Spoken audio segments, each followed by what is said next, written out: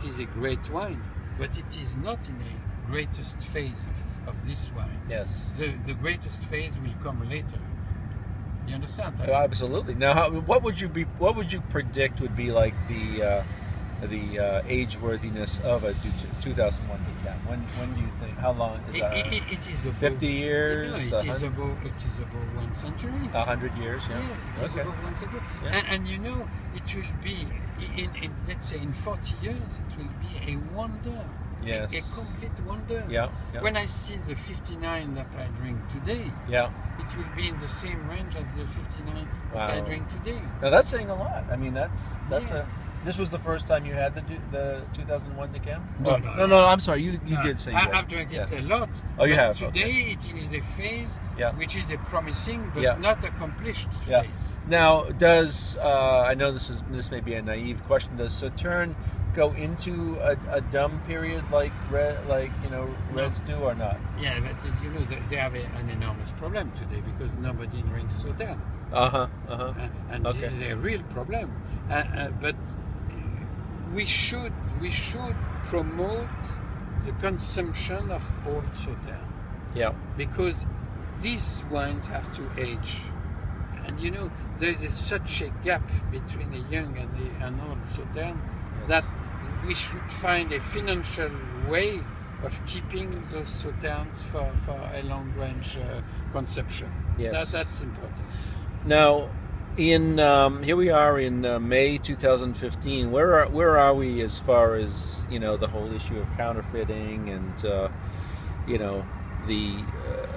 we making progress on? For me, we are in a situation which is unique in history. We have the doubt. You see what I mean? Doubt. We doubt.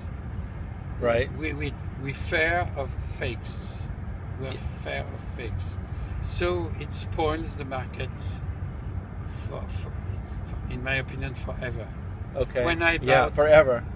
You think the market is poisoned forever? Yeah, it's a poison because you never feel 100% that you. Yeah. Well, but I mean, obviously. 30 years ago, I bought without. If you're buying something directly from the chateau, you're gonna. So today, when you see a perfect label, you have always a question. Yeah. And you have never the answer. Yeah. So it's really a problem for today. The fakes have spoiled the market. It is true. I mean, for a certain part of the consumption, of course. Yes. It does not concern the wines of, let's say, less than 20 years, because those wines are. You can always find them from a good source. Yeah. It spoils the market where you cannot know the origin. Right. That is a real problem. Okay. Are you still engaging in a lot of auction activity? I haven't talked to you in a while. Are you still? How would you compare, like, say, to 5-10 years ago? When I began, it is strange. When I began buying in auction, all the buyers were in the same room. Because you had no phone, you have no internet, you had no. It is interesting because it was completely different. Today you fight against you don't know whom. Right. You don't know whom you fight with, and that is a real problem. Right. And so when you're in a room, you're just seeing a lot of people on telephones. You fight, and you have no idea who they're talking to. When I go in an auction, I fight against a computer, and that's frustrating because you don't know. Right. And vous sortez à non, tout à droite là, tout à droite, le Champigny, voilà. La sortie tout à droite, Champigny.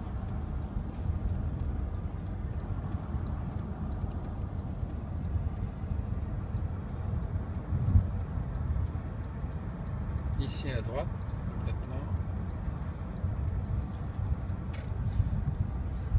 How often do you get to Bordeaux? Not so these many. days. Not so much anymore.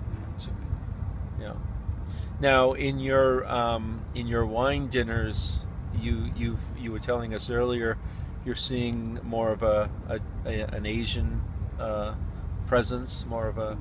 Not in my dinners, not so much. Of course, I've made some dinners for Japanese, for Chinese, but it's mainly for French people.